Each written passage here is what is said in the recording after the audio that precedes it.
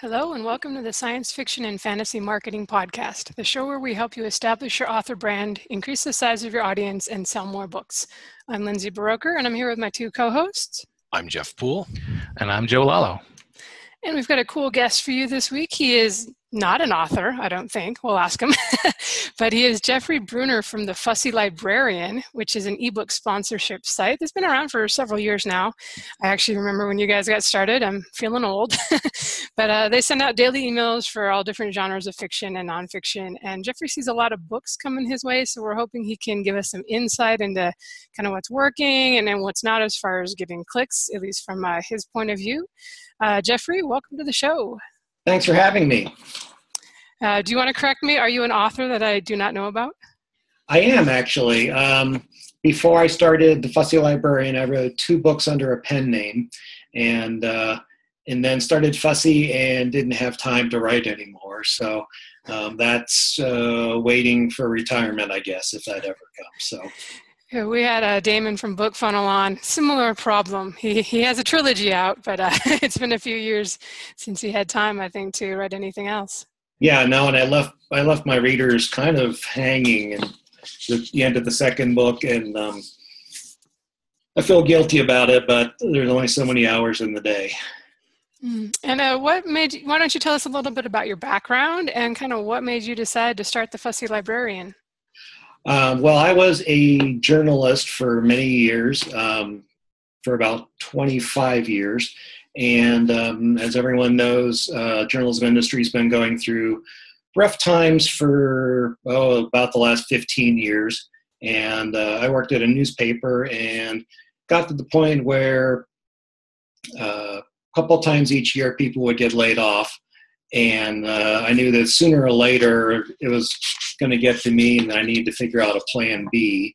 And so I started up the Fussy Librarian and would come home and work on it in the evening after work and for about a year. And then at that point, things were at a point where I could quit my job before I lost it and work full-time on Fussy. So, and that was 5 years ago. We're going to celebrate our 5th anniversary this fall. Cool, congratulations. And like I said, I think I was there from the beginning for your site because you just had sort of a unique name, and maybe there's more of them out there now. There weren't quite as many back in 2012 or 13. There's quite a few more. Now, I would say there's maybe 40 or 50 sites now, and I would say we were between 5 and 10 5 years ago. So there was a bit of a shakeout at the time when Amazon banned the use of, or they clamped down on affiliate payments regarding free ebooks. There was kind of a shakeout at that point. Then the numbers started to climb up again, and so there's a lot of people a lot of competitors now. Right. And are you actually able to use affiliate links in your newsletter, or do you send them to your website first so that you can use them? We are not allowed to use them in our newsletters. We can use them on the website, and we try to do that there. We don't do a redirect like BookBub does. I don't think I've got the server capacity to handle the additional traffic that would generate probably. So it sounds like most of your income probably comes from authors purchasing ads. From books, yes. Most of my revenue comes from book sponsorship. We do some copy editing and proofreading and have some revenue from there, but I would say 95% of our revenue comes from author sponsorships. I feel like a lot of authors getting in the business, seeing like how successful BookBub is, and some of these other guys that have been around for a while might often think I should start one of these. But I remember from your early newsletters, you'd kind of tell everything, and you're like, I'm getting a loan, and we need to redo the website. Was it pretty difficult? Do you think you have to really be committed to it? I would guess. You do. You have to be willing to. I decided that I was going to make less money initially for a while than I was at my old job so that I could reinvest in the business.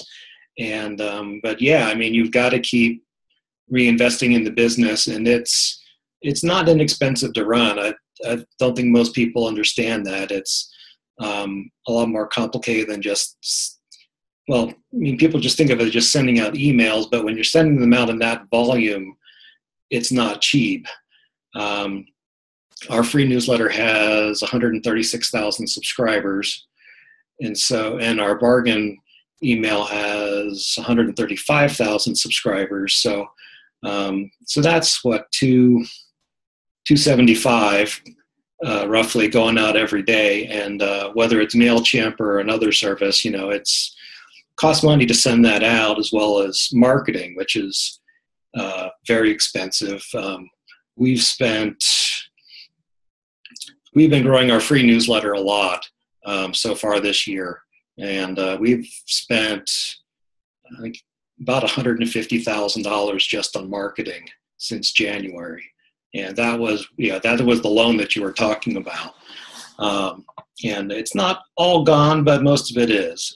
But yeah, so things like that, redoing the website, upgrading the server to handle more traffic, all those sorts of things, they all add up. Yeah, I think a handful of the people watching this show are aware of the costs associated with sending out a lot of emails. Like we've had more than a few people on this show talk about figuring out how to get the dead weight off of your list so you can get the cost down a little bit.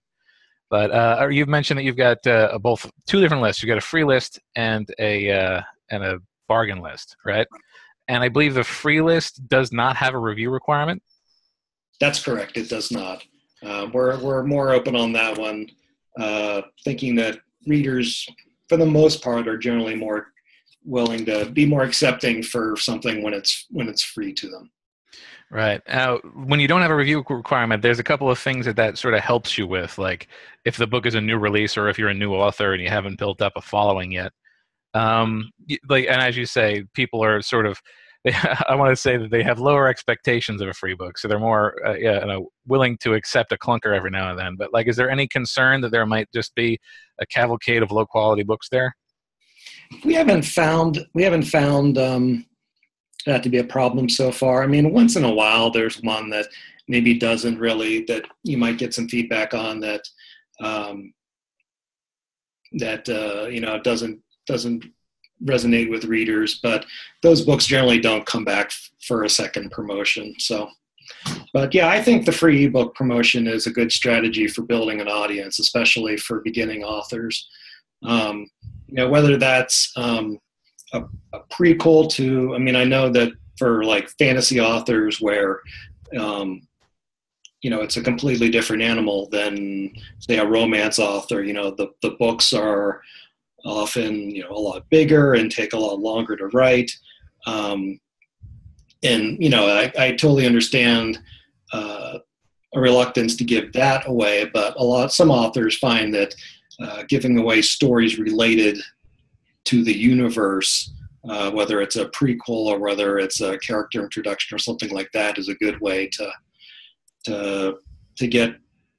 get out there and get people interested in the rest of the series. So my question for you is, after I looked at your website to learn more about you there, I see that for your free books, you have 20 genres listed, and for bargain, you have 40. Can I ask you why one is twice the amount of the other?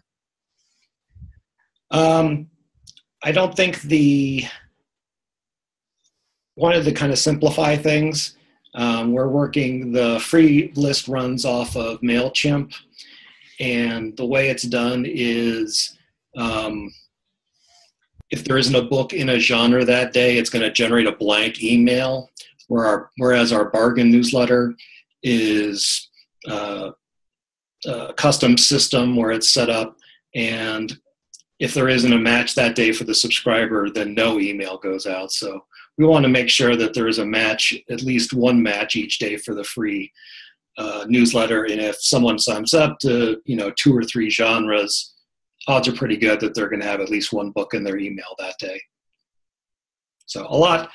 Right now we just have one nonfiction genre for the free letter, whereas there's probably 7 or 8, I think, categories for the other newsletter in nonfiction.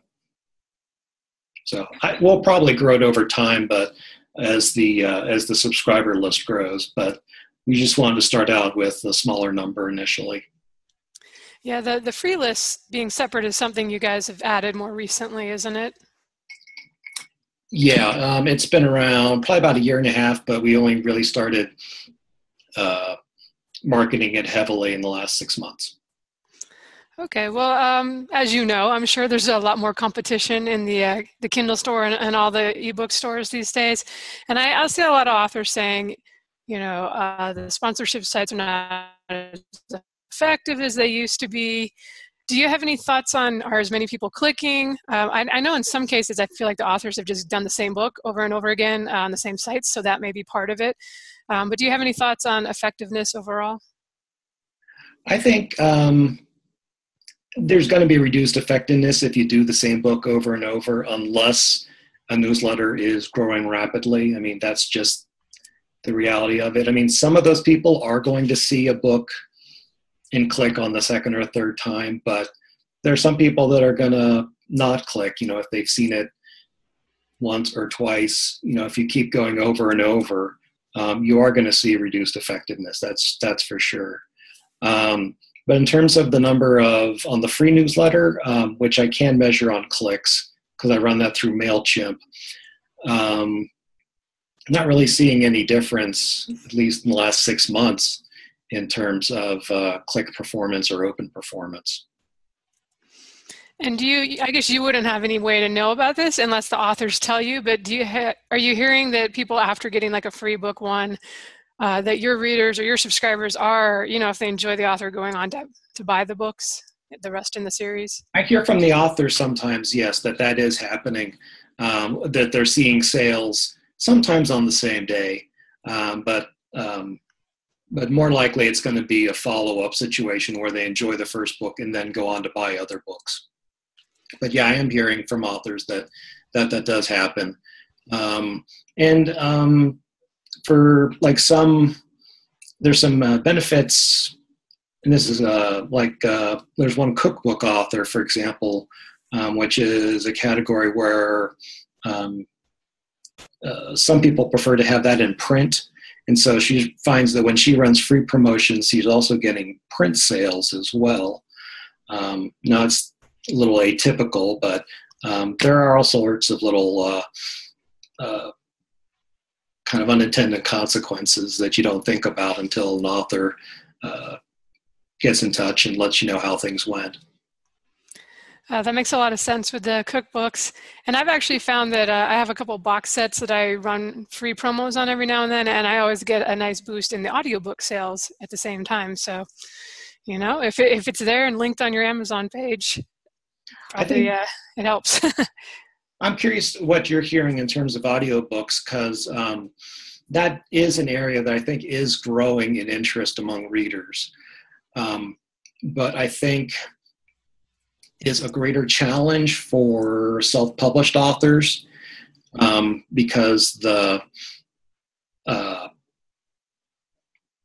price point is a tougher sale sometimes, unless the reader is familiar with the author, because you're asking them to, you know, take a chance on, you know, $2.99 ebook is one thing to take a chance on an author they don't know, but a $17 or $18 audiobook is a different kind of commitment.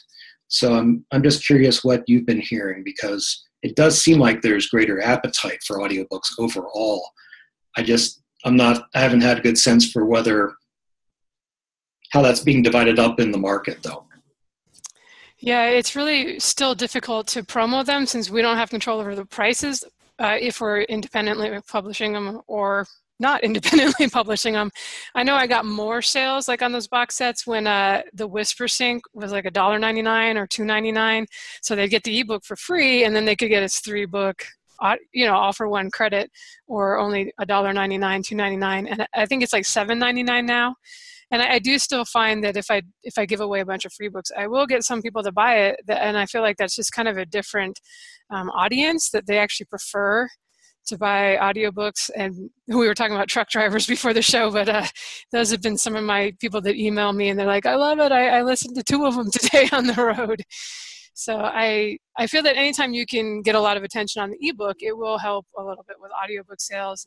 And even if it's $20 or $30, a lot of people that are the diehard audiobook fans are subscribers to Audible.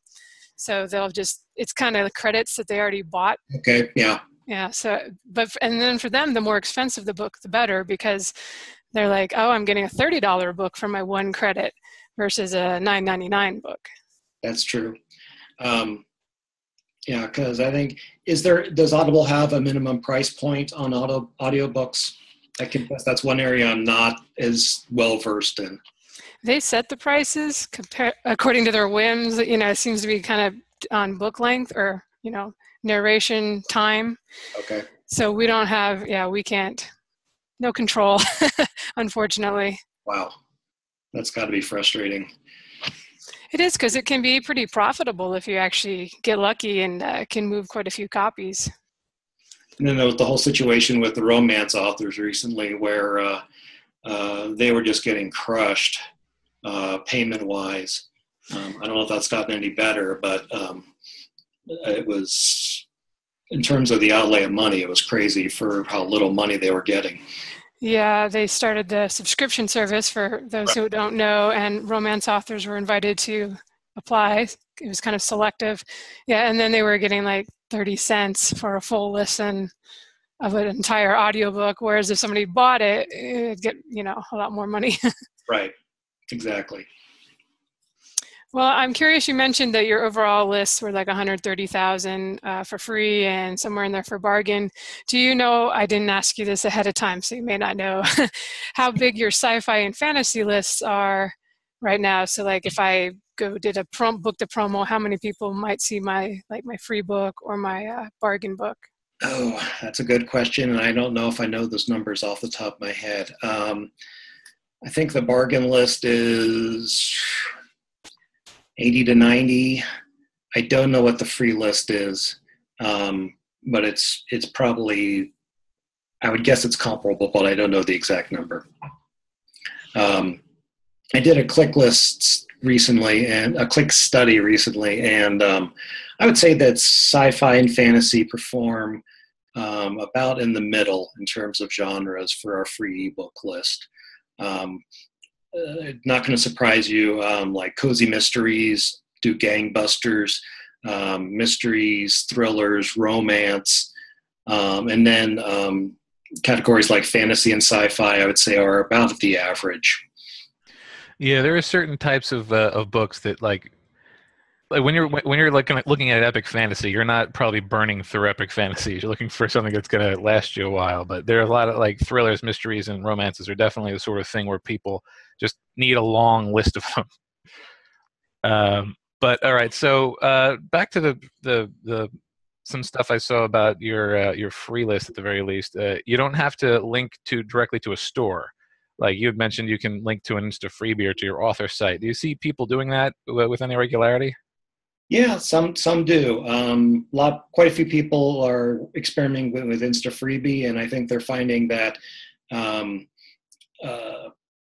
their cost per sign up is better than if they were, say, out on Facebook or doing Google ad click or pay per click on their own, because we're bringing them a built-in audience of readers. The clicks are obviously not as high as it would be if we're just sending them straight to Amazon, but from trying to remember, probably in the 8 to 12 cents per click. Now, I don't know how many of those are converting. Once they get to the website, I wouldn't have that info, but not bad. When you consider the cost when you're going out and trying to do pay-per-click on your own. Yeah, plus, making a book perma-free is kind of tricky, and maybe you don't want to do that for a book below a certain length, for example. And there's Right. the issue of, like, if you're not perma-free, and then you have to use, like, your limited free promotion for, and I can certainly see the value of having sort of a non-store link. Plus, it seems like it would have a little bit more flexibility. Like when people get to your if it's your author site, for example, if you're hosting it yourself, then there's all the stuff around it that's like, oh, and here's the rest of the books, and here's that and the other. So it seems like that in particular would give some additional promotional opportunities to people. It does. And like we have one author that does mystery books, and we're sending people to his publisher's website where he's got some free books there. And so he's trying to get people to sign up that way, get customers on his mailing list. But for authors, I think it's a good strategy because if you're even just a small budget devoted to retargeting ads, once you've got those people to visit your website, as long as the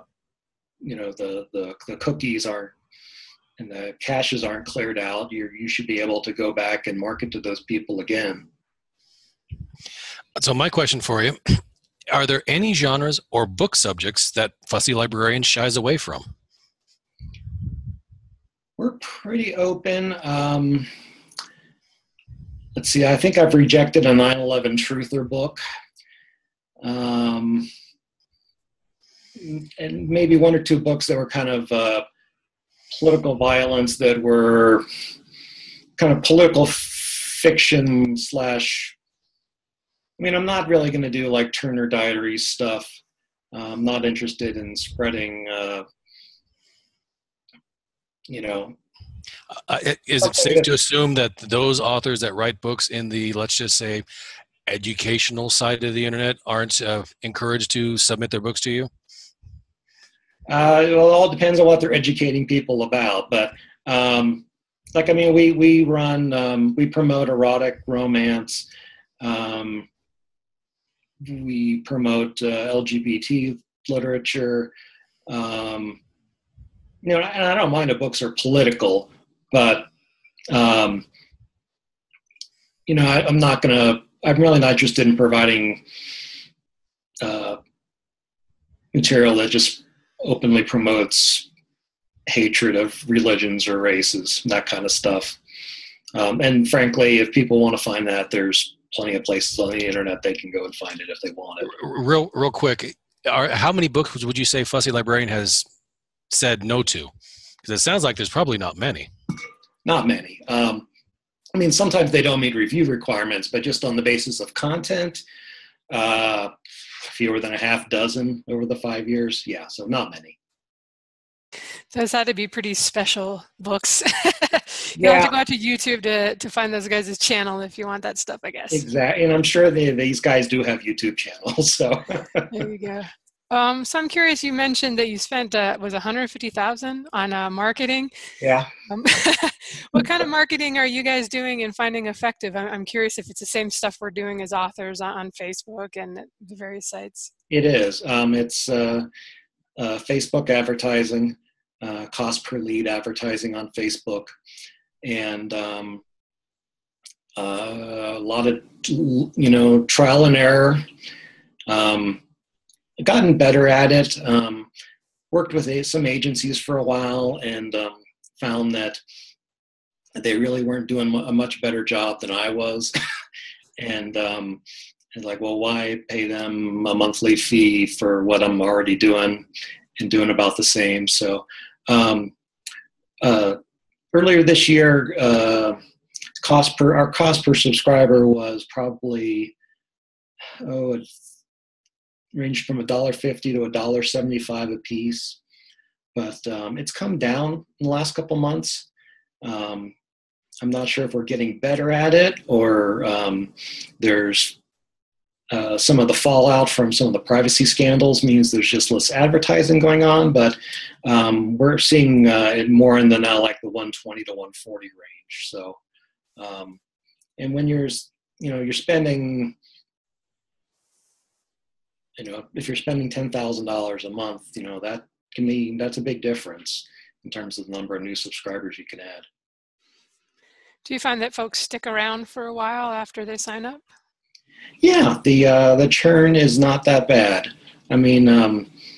there is some every day. I mean, whether it's people unsubscribing or an email that goes bad, or the mailbox gets full and there's what they call a soft bounce, which eventually will lead to that address being scrubbed. But yeah, there's always a couple dozen every day that unsubscribe or we lose through for other various reasons. But that's just the nature of having a list that large. Right. Even authors with just a few hundred folks, you know, there's usually someone when you email that they don't remember they signed up for the list, or they just done with it. Or they don't understand what it is. You know, occasionally there are people who sign up and think that, you know, they're supposed to email us back and let us know what, you know, mail this book to my address. And it was like, no, that's not how it works. It's great that you think we're capable of providing a mail order service to all of you, but that's not how it works. I don't have a shop of elves helping me. We've talked about on the show before how it's very impressive how readers who you think would be the higher, you know, more educated, maybe more intelligent folks often don't read like the product description or, you know, the email you just sent. I've certainly had ones, I'm like, okay, book 3 won't be out till next month. And I get a reply back, okay, so when is book 3 coming out? Exactly. It happens. And you'd be surprised how many of them are surprised when I tell them that there really aren't free, that there aren't free audiobooks, because that's the number one request I get is free audiobooks. And all I can say is go to your local library and check one out, because there aren't actually Prime does. I think for Prime subscribers, there's usually a couple books each month where there are free audio books, but that's about it. And, yeah, there used to be a site called Podio Books that kind of facilitated, if you had all the rights to your audiobook and produced it yourself, you know, putting it up on iTunes chapter by chapter at a time, but I think they've kind of fallen by the wayside. So guess you're out of luck, audiobook folks. So as far as before we talked about like an author probably shouldn't run the same book over and over and be surprised if they get fewer downloads. It does sound like you're marketing, getting new people all the time. How often do you think it's okay to run like book 1 in your flagship series? Are you talking about a free promotion or a bargain promotion? Is it much different? Or maybe you should alternate, do the bargain one first and then 8 months later or something, try it as a freebie. I wouldn't recommend doing it more than every 2 to 3 months. We don't have any hard and fast rules on how often you can promote, but if someone asks me, that's what I tell them. I think you want to not do it too frequently because you need to wait for new subscribers to come aboard. Yeah, I actually have some questions about that later, but for now, earlier I talked about how if you're on a budget and you're running your own mailing list, then it's sometimes useful to try to find the people who are dead weight on your list, although frequently analytics make it kind of hard to figure out how those people are. I would imagine for a service like you, it's less of a concern. You're really looking for numbers because, you know, just the more the better in that case. Do you ever go through and just sort of look for people who maybe have never opened an email, or do you feel that like the analytics aren't trustworthy to that degree? That's a good question. I think it gets so expensive at some point that I think you've got to do some maintenance. Like MailChimp right now for the free email list is $1,300 or $1,400 a month for 135,000 subscribers. So yeah, I mean, there becomes a point where it's like, it's costing me money that, yeah, there is some dead weight here and it's probably costing me money. So yeah, you do need to trust the analytics to some degree and make some decisions. Yeah, I know that's a thing that sort of drives, I'm projecting a little bit, but that's the sort of thing that drives authors, i.e. me, a little bit nuts, is like, on one hand, well, it seems like only about, it seems like at least a third of my list has never opened an email. But on the other hand, if ever you send out an email to say, hey, listen, these people who never open stuff, we're going to take you off the list. You'll always get at least a few who are like, no, please don't take me off. I don't know why it says I didn't open it. I open it every week. So there's a degree of paranoia associated with that sort of thing. Yeah, and I think it's justified paranoia. Okay, so I have a question. Is there anything you've discovered in your years of running Fussy Librarian that authors would be surprised to learn is incredibly effective in increasing their subscriber list?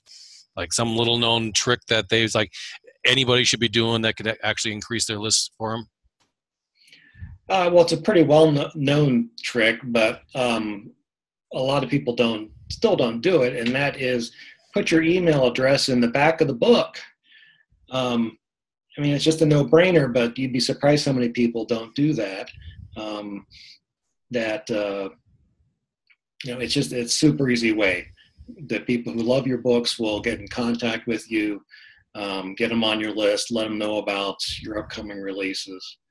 Would you recommend putting, like, let's say, for instance, your email address back there, as well as, let's say, a link to your website, that like your newsletter sign up sort of thing? Or you should have, how many different calls should you have on the back of your book, do you think? I probably wouldn't do more than 2. I would definitely do links to your other books as well. But I'd probably do the email address, but also a link to a sign up form if you want to make it easier for them. With regards to links to other books, and we've had other our guests that have said, instead of having to constantly go in there, like as you write more books, always going in there and adding more links or whatnot. Do you think it's a good idea? Let's have, like my case, I have one link in there that says, for other titles by me, click here, which takes me over to your blog, my blog, and my book list, and that way they can see for themselves in one click. That way I never have to worry about changing all the links all the time. Yeah, if you're not comfortable with doing your own formatting, then I think that's a good strategy. And especially if you have a lot of titles. Or you can do a link to the author page on Amazon as well. But if it's in a series, I would recommend doing a link to the series page for the book, because they're more likely to want to continue in that universe that they've started exploring. Yeah, I don't think it can hurt if you already have the link for the next book in the series. Excuse me. To put, like, here's book 2, and you can order it right now, even if it says to pre-order at that point. This did make me think of like years ago on somebody's internet marketing video. They were saying they'd experimented with their actual sign-up form, where it's like name and email address, and they found that if you put like this big blue arrow pointing to the form, that they had a big increase in their conversion and people that actually signed up on the page. I don't know, do you ever tinker with your landing page or play with stuff like that? We did with one of the things that confuses readers the most is how Amazon designs the page and lays out the Kindle Unlimited part right in the price box. And it's amazing how many people confuse Kindle Unlimited with that they can download a free ebook but don't have to be a member of Kindle Unlimited to do so. And so we created a graphic that has an arrow and to the right button and click here, and I just gotta drop it back into the email and reply to them to show exactly what they need to do. But yeah, I think there's you don't want to insult your readers, but anything you can do to make things easier and simpler for them, I think is a good idea. I should say I have never done the arrow, but I believed the guy. It seemed, because it made it more noticeable, when you got a blog or something and there's a bunch of things in the menu. I will agree with you that Amazon can be a little confusing there. I had to finally turn off the one-click purchase thing, because every time I was on there with my phone, I'd accidentally buy a book. Oops. I was just trying to get the sample. So are there, you kind of mentioned this before, but as far as trends go, are there any genres that you see coming on strong, or I don't know if I know you've got quite a few split. You can burrow down, not burrow. That's a good word. Why not? Into different sci-fi subcategories. Have you noticed that any, like, hey, we're getting a lot of space opera readers, subscribers right now, or anything doing well this year? Seeing a lot of, I don't know what it means, but I'm seeing a lot of post-apocalyptic fiction, and end times, preppers, blankets the fan type books. And then also seeing an awful lot of kind of young adult fantasy crossover. It seems like kind of what was big, the kind of YA paranormal was, I think, all the rage a couple of years ago. It kind of feels like we're kind of shifting more into the fantasy area, I think, with the young adult readership. But I don't know. I'd be curious to see what you guys are seeing. I do notice we're seeing fewer box sets than we used to, and that just goes across all genres. And I think that probably has to do with, my guess is Kindle Unlimited payment changes, and maybe a realization that the bestseller designation really isn't everything it's cracked up to be, unless you can put like New York Times bestseller in front of that, those sorts of things. Yeah, I was actually mentioning as one of my predictions for 2018 that I think box sets are maybe going to make a comeback or work more effectively now, because there do seem to be fewer of them. Like for a while, it was like everything in the top 20 for a category was it's a 99-cent box set. And I do think you're right that Kindle Unlimited, they've kind of done a number of things to make those not quite as profitable as they were there for a while. Right. I think there was a page cap in terms of payment. And so, I think there's definitely, they can be effective. I'm not sure the sets that are, 20 different authors and 20 books, I'm not sure if those sets, financially make the same sense that they might have a couple of years ago. Yeah, well, I mean, that sort of thing was more of a promotional tool for most of the people involved. All right, so one of the things that I like about Fussy Librarian is you've got a more nuanced genre selection, like Jeff was talking about earlier. For example, you've got general fantasy, but also epic fantasy is a separate thing. What sort of drives the decision to subdivide certain things into finer genres? Author feedback.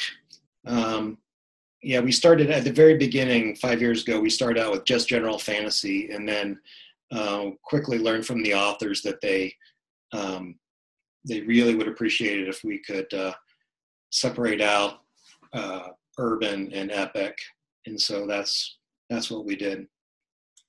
I know that you also have basically a romance version of a lot of your other genres. I know that we've had people on the show who talk about how it's hard to have, say, for example, a sci-fi romance, because if you just do it as romance, people who like it needs to be sci-fi romance, Mm-hmm. So, I'm sure there are a lot of people who really appreciate having the ability to say, well, that's the specific type of romance I am, instead of just a blanket romance.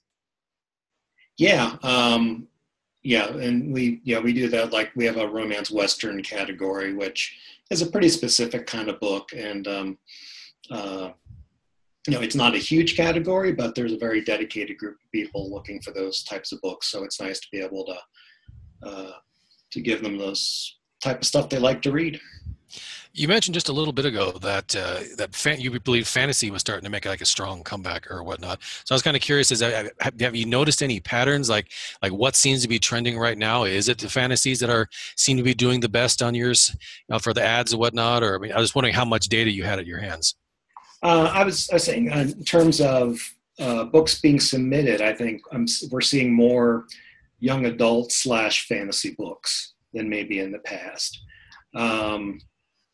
They've always been those genres have always been pretty popular. In terms of clicks on our list, science fiction and fantasy both perform about at the average mark, with probably mysteries, thrillers, and romance at the top, and then Mysteries at the top. All right. and then things like fantasy and sci-fi at about average, and then kind of the harder to not the books, but the perform less are going to be things like children's books, which are always a difficult market, and LGBT literature, African American. I mean, some of the more specialized niches have fewer clicks, but we're also working to kind of establish lower price points for them so that everyone's paying roughly the same amount per click. Now that leads to the question, are there any genres that you wish you'd see more of? It's going to sound, you're going to be surprised, but I'm going to tell you Westerns. I get requests all the time for Westerns. And there just aren't a lot of people writing them anymore.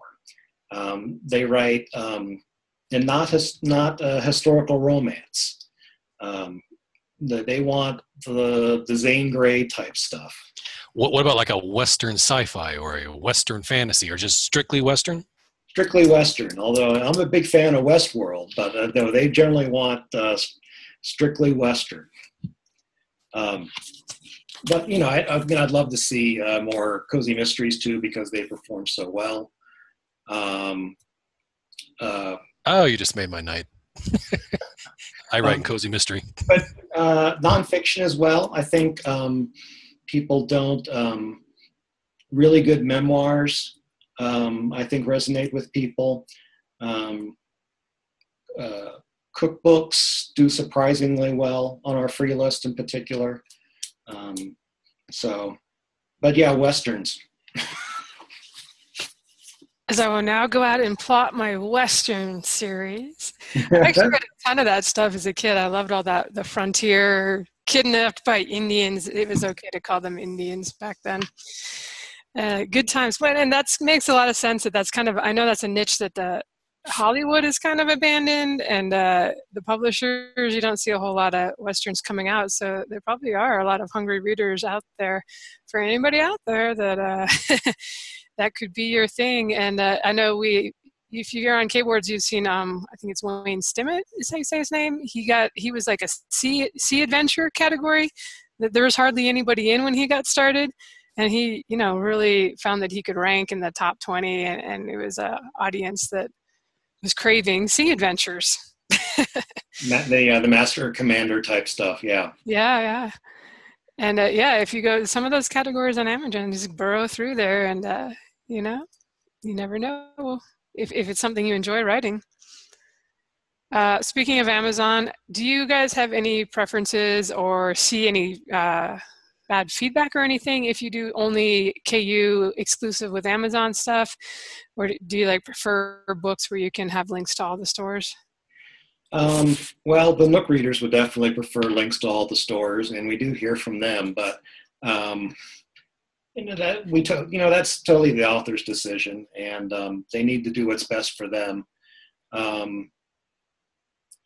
I think it probably, if you're going to do a perma-free, I think it makes sense to go wide, obviously.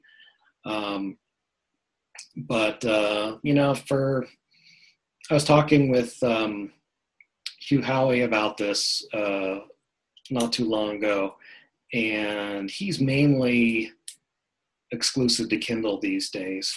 And as you know, he does a lot of data stuff. And what he found was, the other retailers just weren't making up for what he was making when he was with Amazon. And he said, if you ask me if he said, if you were to ask me, would you rather have 10 million readers east of the Mississippi River or 1 million readers spread across the entire United States? It's, don't worry about the geography. It's all about the numbers and what works best for you. Yeah, we've definitely had people on the show that pointed out, I think maybe Nick Webb did it right here on the show, that Amazon is the biggest ebook store in the world, and then Kindle Unlimited is the second biggest ebook store in the world. Yep. And if you can do well there, certainly it's worth it. Is I will say I have launch series in there. I don't leave them there forever, but I make a lot more than when I was launching wide, and it's like you get your sales money, and then you get this whole bonus money from the page read stuff. And if you're doing well, it's hard to not want to take advantage of that. I wish it wasn't the case, but at some point we need to Amazon proof our industry, and because history shows that when there's one giant monopoly, that people end up getting hurt in the long run. And that so we need to figure out an alternative, but it hasn't happened yet. Yeah, you're certainly nervous if you're relying fully or almost fully on Amazon for your income. And, they always seem to be fiddling with some things. People are getting kicked out, for reasons, or they've been taking away page reads the last couple months. Right. They figured those were scam bot things or something. And here, if you've already counted that money and you were depending on it, to have it disappear 2 weeks later, that's rough. Yeah, and it's hard because they don't employ enough human beings. It's a lot of it is automated and algorithms, and it's really hard to get a human being to give you an answer and to help fix your problems. So it's definitely frustrating for a lot of authors. Do you feel for those authors who have maybe tried KU and they just got lost in, they didn't see a big boost, or they're just not interested in doing it and really want to do wide, that there's an opportunity? Like, are you guys getting so many exclusive ones that maybe your Nook readers are excited and more likely to buy a book that comes their way that is for them? Well, we are going to be launching a page on our website just for Nook books, so that they have a place to go. And that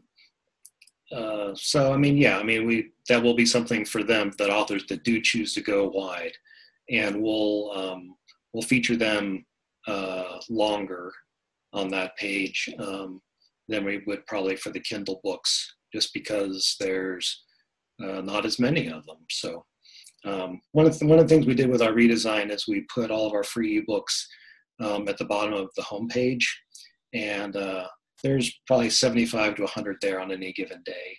And we're we've got some programming issues that we're still working out, but using cookies, we're going to make it possible so that visitors can pick what genres they want, so that they don't see a list of 75. They just like science fiction and fantasy, it'll just display those two genres when they come and visit the website. So, but we're going to then duplicate that for both Nook books as well as our bargain ebooks too. Cool. On the subject of Amazon, it looks like your bargain list, like in its requirements, heavily relies upon Amazon ratings and reviews. Let's say that somebody's been they've been wide forever, and they, for whatever reason, have developed a readership that is skewed toward one of the non-Amazon sites. Do you ever make any exceptions for a book that's exceptionally well reviewed elsewhere, but not so much on Amazon? We do. It is very, very rare, but once in a while we'll come across someone that they've got 25 reviews on Barnes & Noble, but 4 on Amazon, and sure, yeah, that's an easy call to make. Yeah, it's good. Again, when there's a human being involved in the process, a determination like that can be made. Exactly, yeah. Also, and we talked a little bit about this earlier, but I noticed that permafree is often a mark against a book. on places like BookBub, where like, well, this book's been free for so long, there's going to be less people who are excited about it. And Fussy Librarian actually has a subscription model for a perma-free book thing. Have you seen any people like taking advantage of subscribing for recurring promotion? Yeah, we probably have about 20 people doing it right now.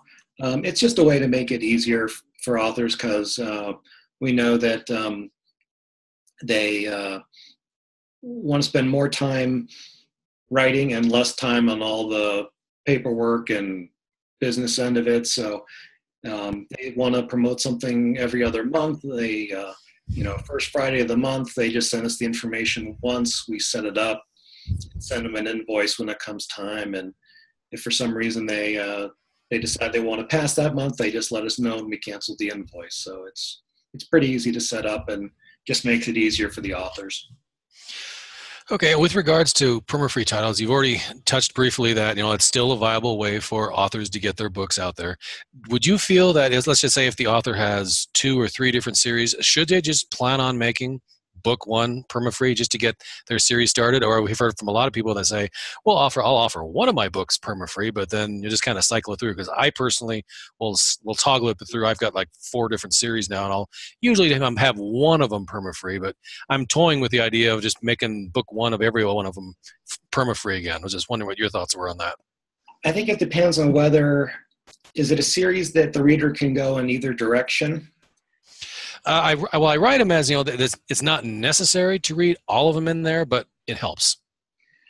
Then if it sort of helps to have the knowledge of the earlier books, then I'm a fan for just making the first in the series free, and using that as your reader magnet. But if it can go in either order, if you can read it in backwards or forwards, then then I think you probably could rotate them like you're doing. I'm a big fan of first in the series and then discounting as little as possible on the other books.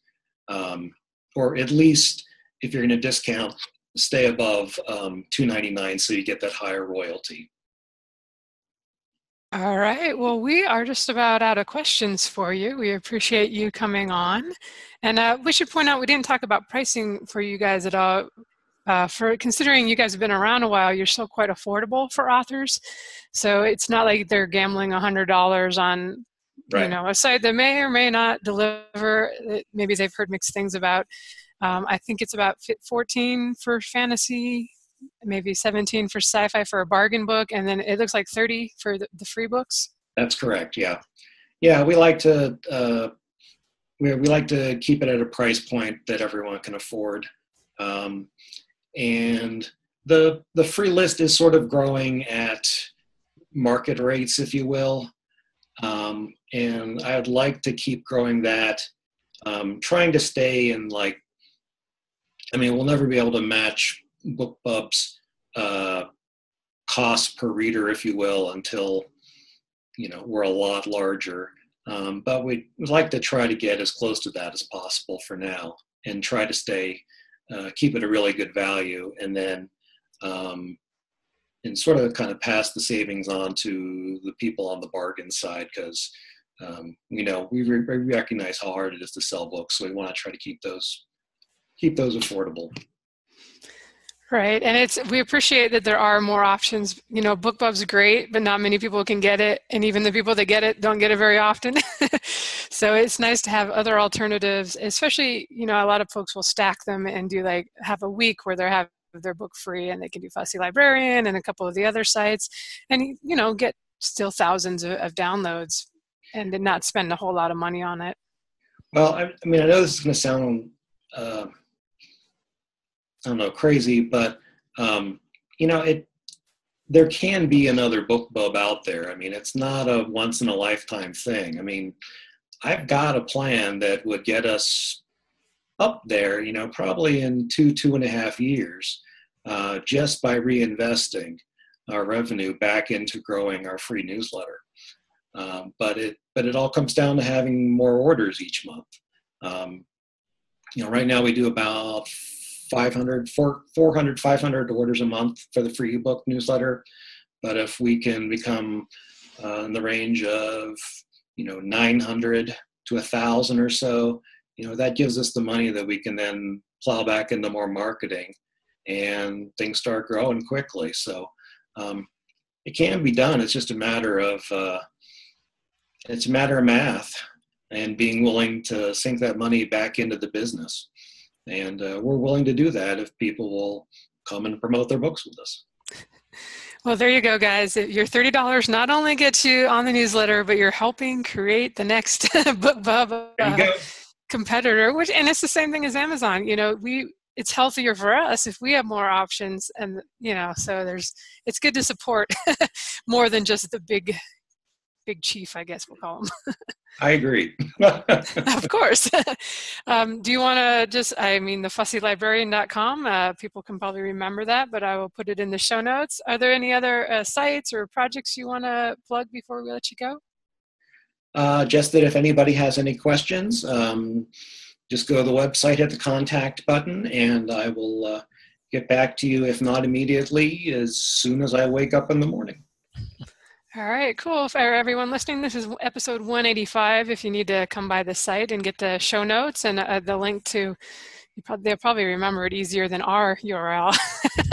But we're marketingsff.com if you guys want to pop in. But go to the Fussy Librarian, and I'm going to have to go book something now because I haven't been by for a while. So excellent. Must be time. Makes two of us. Yeah, Jeff's going to be in there booking all his cozy mysteries, and now that you've let him know. Right? All right. Thanks so much, Jeffrey, and thank you, everyone, for listening. Thank you. All right. Take it easy. Nice to meet you, Jeffrey. All right. Bye-bye, everybody.